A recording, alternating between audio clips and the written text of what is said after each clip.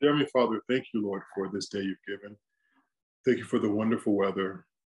Thank you for summertime and the blessings of summer. The birds singing, the animals frolicking around, even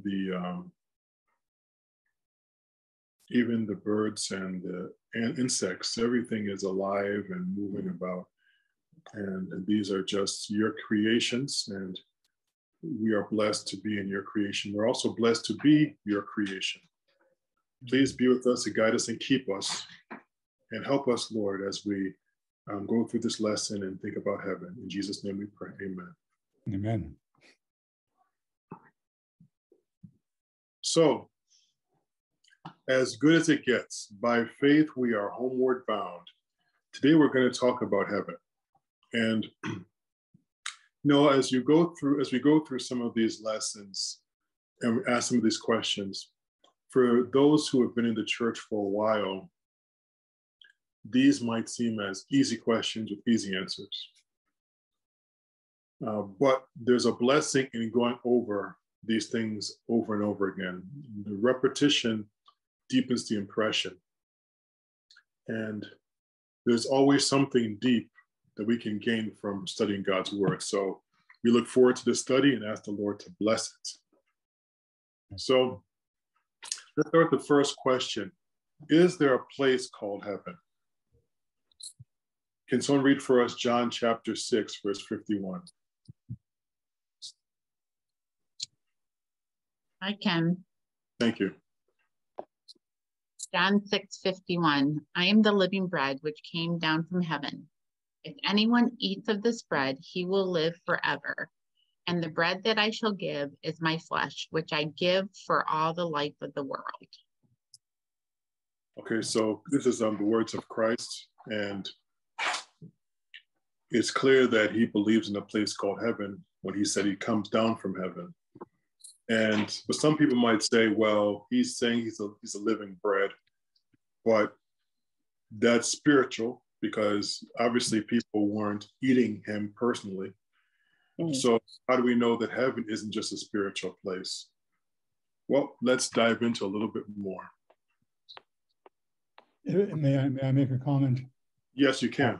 In spite of all the information we have in Scripture on heaven, and other writers for that matter, there's a lot that we really don't know about heaven. That's true. That's true.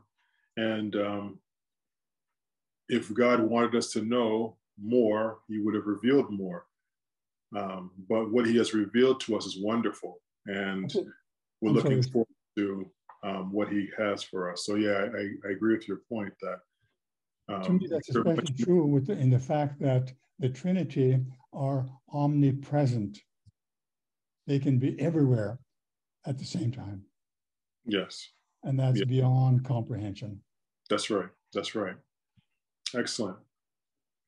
So let's divide this out. So next question is, what is the Bible actually referring to when it mentions heaven? So you can tell there's three different verses. So there are three different heavens, and or three different areas we can say that's referred to as heaven. So we want to make sure that we are all on board on which heaven we're talking about as far as being our eternal home. So can someone read Genesis 7, verse 23? Another person read Genesis 22, verse 17, and another person read Matthew 5, verse 16. I'll take Genesis 7:23. Okay, thank you. And every living substance was destroyed, which was upon the face of the ground, both man and cattle, and the creeping things, and the fowl of the heaven. Excellent. So the fowl of the heaven, we know that the birds fly through the air.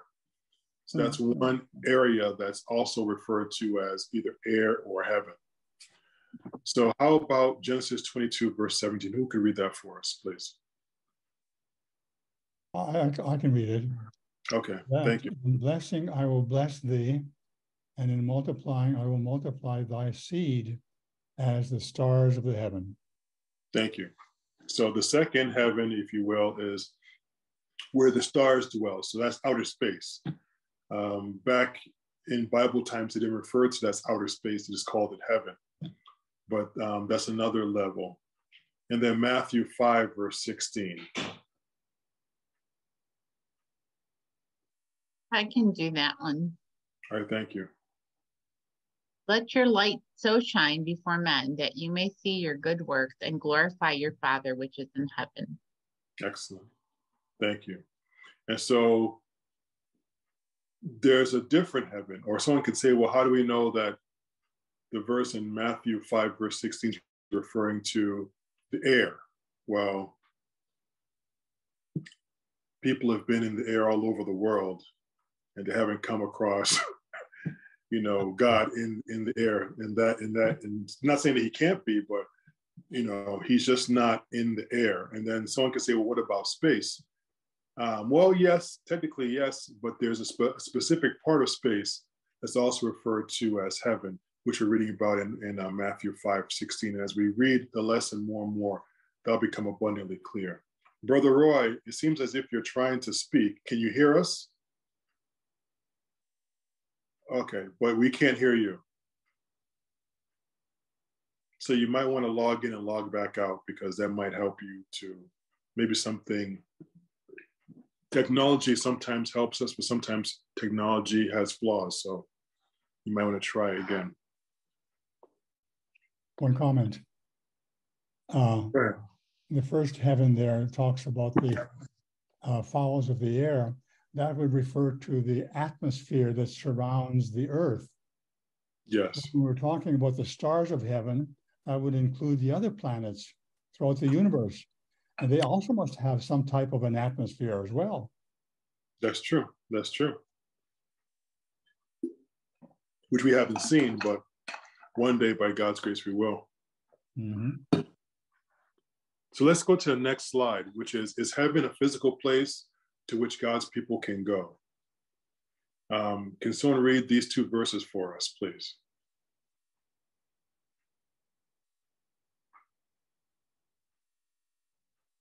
How about you, dear? Could you do that for us? Okay.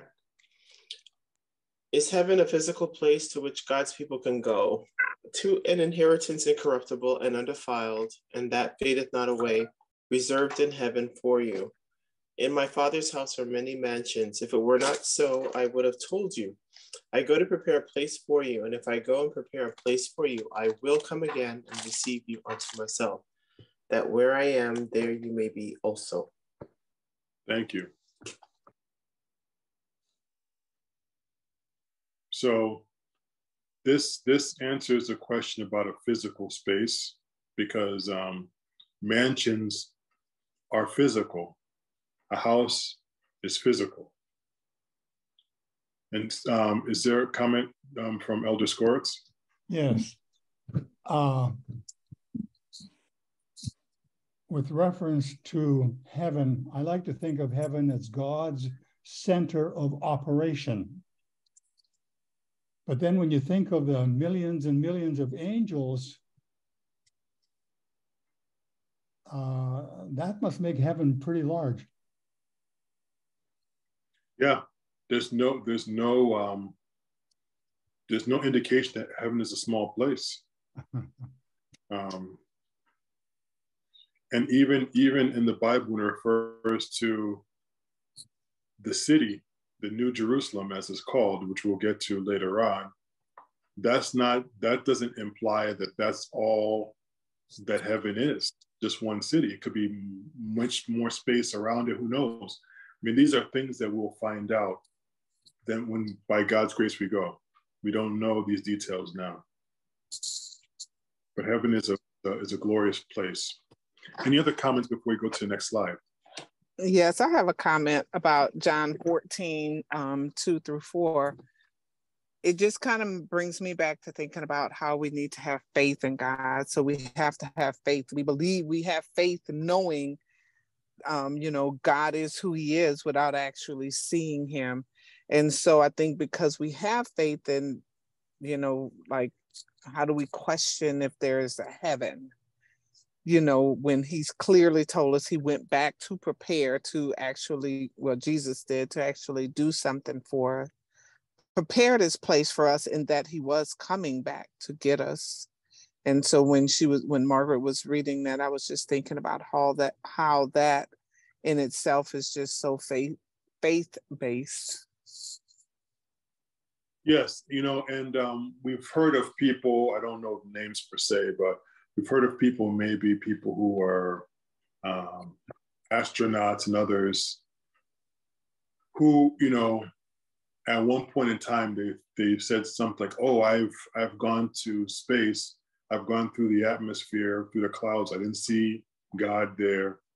I went to, you know, orbited around the Earth or the moon, whatever it is. I didn't see God there. So therefore, God is not there. But again, if you understand what the Bible says, the Bible never said that if you go to the moon, you'd find God. Or if you go to a cloud right above, you know, the equator, you'll find God there. No one ever, the Bible doesn't say that. The Bible, like we said, there's 3 different space areas that are referred to as heaven. And where God is different than what's around this earth. How will we get to heaven? Can someone read that for us, please? Yes, I can read it. 1 Thessalonians 4:16-17. For the Lord himself shall descend from heaven with a shout, with the voice of the archangel, and with the trump of God, and the dead in Christ shall rise first. Then we which are alive and remain shall be caught up together with them in the clouds to meet the Lord in the air, and so shall we ever be with the Lord. Excellent. So, again, Christ himself said with regard to heaven, I mean, what says here by the Apostle Paul is that there's going to be 2 different types of people that go to heaven. Either those who are resurrected, as described here, saying the dead in Christ, or those who are, we like to use the word translated, which is, and it's described in 1 Corinthians chapter 15, towards the end of the chapter, that those who, when Christ comes, they're alive and they're going to be changed in the twinkling of an eye. And those 2 groups of people, those who are dead and then are resurrected, and those who are changed, they're going to meet in the air, meet Christ in the air, and then everyone is going to go to heaven. So what is heaven going to be like? Christian, can you read this for us, please? But as it is written, I have not seen nor ear heard, neither hath entered into the heart of man the things which God hath prepared for them that love him. This text here, if we don't understand and take the Bible as a whole, this text here can on one hand be very exciting, but can also be confusing. So it can be exciting because it says, look, you know, eye hasn't seen it, ear hasn't heard. We can't even imagine, it's basically saying we can't even imagine what God has prepared for those who love him. All right. But then we have examples, which we'll cover later on in the presentation, of people who have said they've seen heaven. So someone asks, well, if these people have seen heaven, then how can it be written that eyes have not seen? Or if people have envisioned, seen heaven, and heard what people are saying in heaven, then how can it be say that ear hasn't heard? So it seems as if this, some people might think this text is contradicting other texts in the Bible. But is that what it's really saying? Let's talk about that for a second. Is it saying that when someone else says in the Bible, I've seen this in heaven, or I've done this in heaven, is this text basically saying that they don't know what they're talking about? What is this text really saying?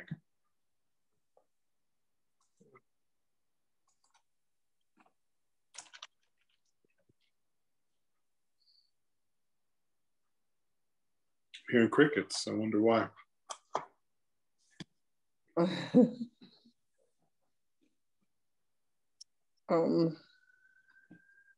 It's just saying that I don't want to be super simplistic, but I think, is it saying that we eyes haven't seen nor ears have even heard, that we can't even imagine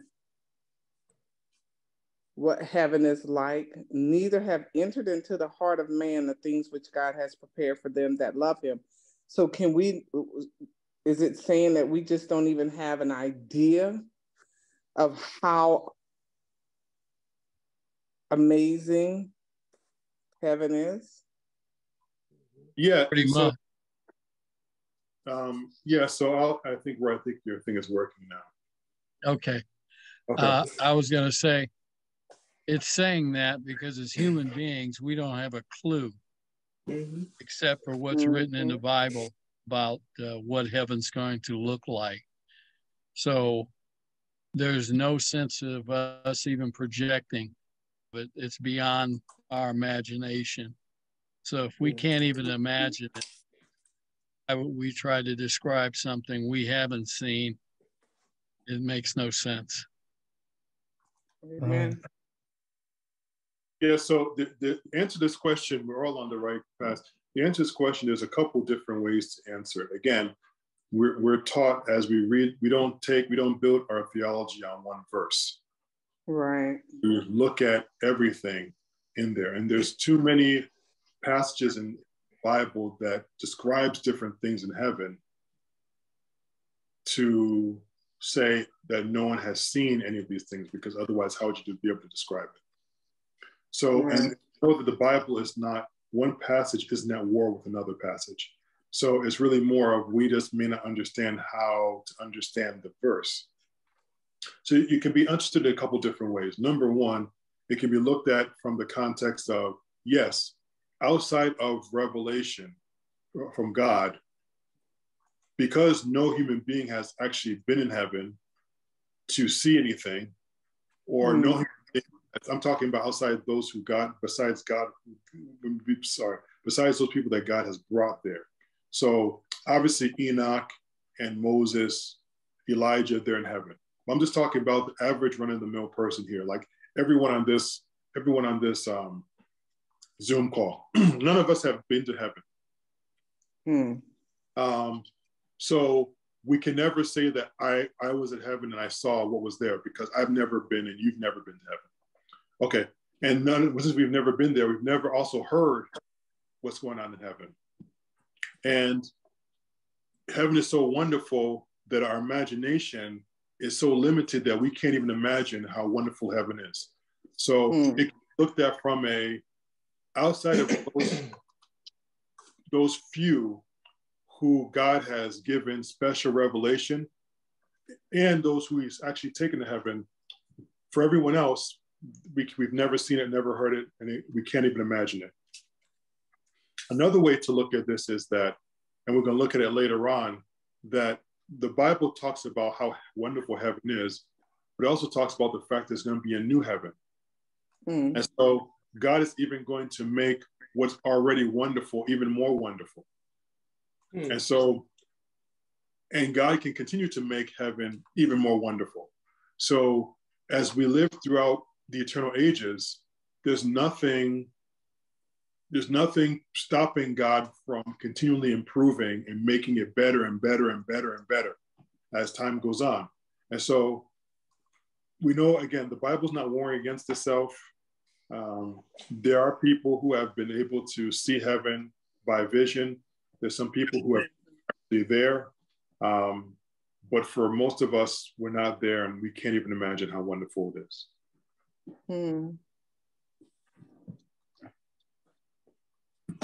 Okay, let's go to the next one, which goes into what we just talked about. Has anyone ever seen heaven and written about it? So Brother Roy, would you please read Revelation 4, verse 1 through 3? And Elder Scorch, would you read Revelation 21, verse 18 through 19? Okay. And immediately I was in the spirit, and behold, the throne was set in heaven, and one sat on the throne. And he that sat was to look upon like jasper and the sardis stone, And there was a rainbow round about the throne in the sight unto an emerald. And Revelation 21, 18 and 19, and the building of the wall of it was of jasper, and the city was pure gold, like unto clear glass. And the foundations of the wall of the city were garnished with all manner of precious stones. Thank you very much. And then the text goes on to mention some of those precious stones. And so, yes, there have been people that have seen heaven, and they describe it as a wonderful place, a place of beauty and of richness that we can't even imagine from our own vantage point. I mean, to have a city made of pure gold, and that gold be clear as glass. So that's not even just run-of-the-mill gold you see at the jeweler store around here. We're talking about extremely pure gold. And then to have foundations of different precious stones and gates of pearl and everything. Throne, there's a throne in heaven for the Lord, and it's a beautiful throne. It's a lot of detail that the Bible does give about heaven, but yet there's still so much more that we're going to be able to enjoy. But don't you feel that John, the Revelator, is using these adjectives to describe heaven because to humanity, these stones are most precious, most valuable, most important. So yes, but when you say that, are you saying that he's just mentioning them because he knows that would get our attention, or is he mentioning it because they look like these things but they're not? I'm not sure which one you're trying to say. Could be both. Well, I would say that he's revealing it because it was revealed to him, and the same God that had the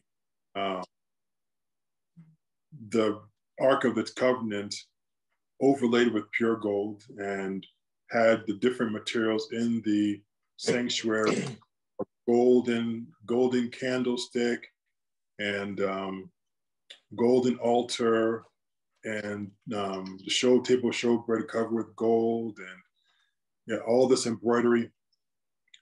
There's a reason why the Bible tells us that what we see in the earthly sanctuary is a model of what is in heaven. So God using precious metals is and mentioning them is not an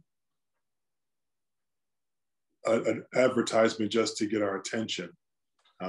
These are actual facts, and a God who can create a universe by just speaking, he wouldn't have any problem making a city made of gold. Amen.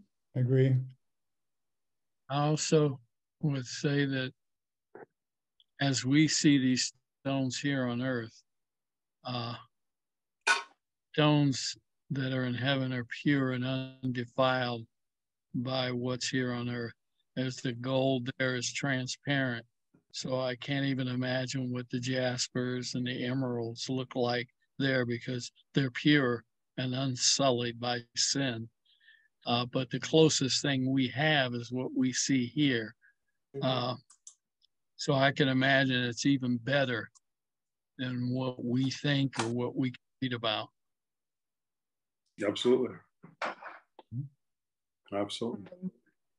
I was talking to a coworker this week that had just gone to Hawaii, and so he did some videos of zip lining over some waterfalls. It was many waterfalls and different stuff, and I was like commenting on how beautiful it was, and he said he said, just the video just does not do it justice. Mm-hmm. And so I just was thinking about that. Like, you know, we can sit here, our little feeble minds can't really imagine certain things. We can't even imagine because, you know, we see these large stones and they're so beautiful and everything. So just imagine if our feeble mind just think this stuff here on earth is beautiful, you know, eyes cannot even probably imagine how beautiful it is when we're in heaven. Like there's nothing that'll do it justice until we see it in person. So, and the good news is that we are invited to go, and by God's grace, when he comes again, he'll take us. Amen. What other significant aspect of heaven is revealed in the book of Revelation? And then also, where is Jesus now and what is he doing?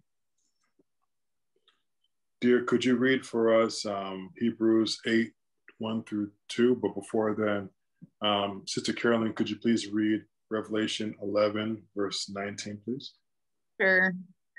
And the temple of God was opened in heaven, and there was seen in his temple the ark of his testament. And there were lightnings and voices and thunderings and an earthquake and a great hail. Okay. Okay. Now of the things which we have spoken, this is the sum. We have such a high priest who is set on the right hand of the throne of the majesty in the heavens, a minister of the sanctuary and of the true tabernacle, which the Lord pitched and not man. Amen. So I liked how the lesson included this because not only is heaven, you know, there's a big city there, there's walls and city made of gold and pearly gates and everything. But also the Bible talks about there being a temple of God in heaven. And so as a church, when we tell people that there is a heavenly sanctuary, it's not something we've made up. The Bible says that there's a temple in heaven. And the Bible also says that the ark of his testimony is in heaven. The Bible says that Christ is there as our high priest, ministering in the sanctuary that's in heaven. And so that's a wonderful truth that we don't go into much detail now, but we go into further studies, we'll go into it much more detail. But heaven and what Jesus is doing in heaven are inextricably linked. And I'm glad that they mentioned it here because it's important for us to recognize that Jesus is in heaven right now. And he is doing a wonderful work for us. Describes his intercessory work. Absolutely.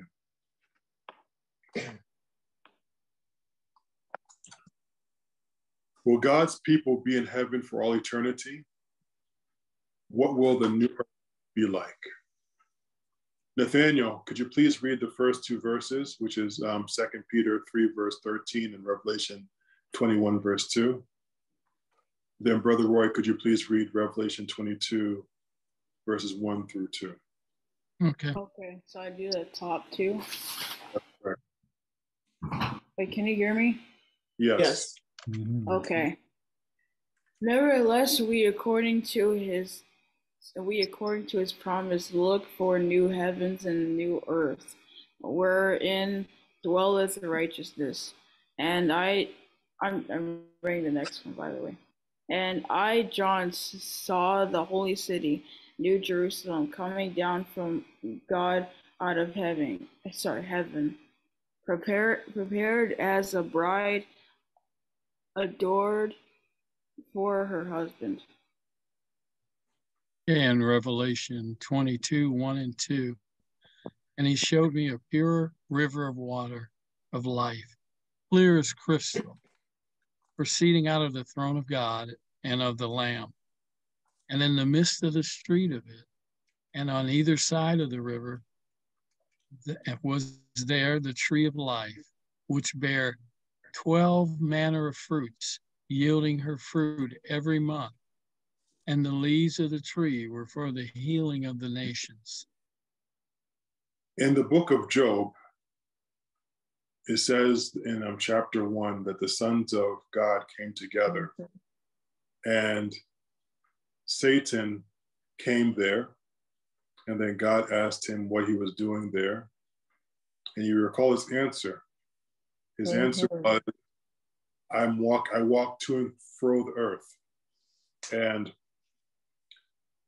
anyone that studies the Bible and looks at that language and looks at similar language that God uses for Abraham, saying everywhere you set your foot will be yours, or the children of Israel when they go into the promised land, saying everywhere your foot goes is going to be yours. What Satan was basically saying is, I own the whole earth. That's why I'm here. And then, like you said, when everything is all wrapped up, Christ is not only going to redeem this earth, but he's going to make it his headquarters. So the place where Satan said he owns the place is where God is going to bring the New Jerusalem to be, to clearly show that Satan doesn't own anything. And then in the same book of Job, when Job is, you can say he's complaining about what's happened to him. And God asked him questions like, where were you when I created this and I created that? Like you said, for those who are going to be saved, and we believe from what we can see in the Bible that Job will be among them, Job is going to see God recreate these things. So where it was true that Job wasn't there in the very beginning of earth to see those things, he's going to be able to see those things with earth made new. And so God is very wonderful in how he handles his people. Yes, Elder Scoris. May I add another unknown? Billions of people that have been born and live on this earth. When you consider how many people have lived on this earth and living on this earth, there must be millions who will be saved. So can you imagine how huge heaven must be? Yeah. And God says he's made a place for us. So he is well able to make sure there's enough room for everybody. Amen. What does God intend to do with us throughout eternity? What else do we know about heaven? Christian, could you read the first verse for us, please? And then, dear, could you read the second one? I heard a great voice out of heaven saying, behold, the tabernacle of God is with men, and he will dwell with them, and they shall be his people. And God himself will be with them and be their God. Thank you. And there shall be no more curse, but the throne of God and the Lamb shall be in it, and his servants shall serve him, and they shall see his face, and his name shall be in their foreheads. And there shall be no night there, and they need no candle, neither light of the sun, for the Lord God giveth them light, and they shall reign forever and ever. Amen. Any thoughts as we read these two verses? It makes me wonder what, if anything, we'll remember of the trials and tribulations, because he says he's wiping away all tears. That's right. And there'll be no remembrance. That's something to thank God for, because you think of all the disappointments, the hurts, the flights, that we go through on a daily basis. And for years, if we're on this earth from 70 to 100 years, that's a lot to have all that hurt and everything wiped away. That there'll be no more tears, that we won't think about these things. So I look forward to that. I do. Amen. Amen. Actually, reset. The thing that I thought about with No More Sun, you know how many people worship the sun, and it's hard to imagine life without the sun, but God said there'll be no need of that. Yeah. Yeah. And obviously those who are worshiping the side within heaven anyways. But to your point that there's things that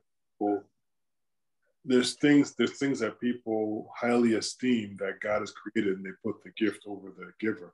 Mm-hmm. Mm-hmm. God is obviously big, greater than any gift he gives. Mm-hmm. What does the Bible say about what God's people will do in the new earth? How else does God describe the blessedness of our forever home? All right, Sister Stacy, would you read this? Sure. Isaiah 65, 17, 19, 21 through 25. For behold, I create new heavens and a new earth, and the former things shall not be remembered, nor come into mind. And I will rejoice in Jerusalem and joy in my people, and the voice of weeping shall be no more heard in her, nor the voice of crying. And they shall build houses and inhabit them, and they shall plant vineyards and eat the fruit of them. They shall not build and another inhabit. They shall not plant and another eat. For as the days of a tree are the days of my people, and my elect shall long enjoy the work of their hands. They shall not labor in vain, nor bring forth for trouble. For they are the seed of the blessed of the Lord, and their offspring with them. And it shall come to pass that before they call, I will answer. And while they are yet speaking, I will hear. The wolf and the lamb shall feed together, and the lion shall eat straw like the bullock. And dust shall be the serpent's meat. They shall not hurt nor destroy in all my holy mountains, saith the Lord. Amen. Mm. Any thoughts? It's nice that the Lord is going to reward those, because in this world, there are many people who work and labor and work in vain for things. Yeah, for others, and they never get to experience the reward of their work. And it's just like endless, useless, senseless toil. Yes. Hello? And you see hope in there too when you read, they shall not labor in vain nor bring forth for trouble, for they are the seed of the blessed of the Lord, and their offspring with them. That just seemed like, just power, and just knowing that it won't only be you, but, definitely could be your offspring as well. That's right. Mm-hmm. Absolutely. How can a person have the assurance that he or she can look forward to eternity with God? Brother Roy, can you read this for us, please, these two verses? Sure. For by grace ye are saved through faith, and that not of yourselves. It is of God. And blessed are they that do his commandments, that they may have right to the tree of life, and may enter in through the gates into the city. Amen. So these two verses are very nice to be put together, because on one hand, it makes it clear that we're saved through faith. It's not through our works. That's the next verse. That's Ephesians 2, verse 9. That's not through our works, lest any man should boast. So we know that we're not saved by our works. Yet, God still says that we're blessed when we keep his commandments. It says we keep his commandments by faith. As we're saved by faith and by grace, we will have a right to the tree of life. And those who have right to the tree of life and the tree of life is in the city, those people will be able to spend eternity with God. Yes, Elder Scoris. we keep the commandments of God not to be saved, but because we are saved, because of what Christ has done for us. It's a love relationship that we have. Yes, absolutely. Very good. So the closing question for us today is, would you be willing to surrender your life to Jesus now and ask him to live his life in you? Because if the answer is yes, then you can have the assurance by faith, by the grace of God, that you will be able to spend eternity with him and you will see heaven.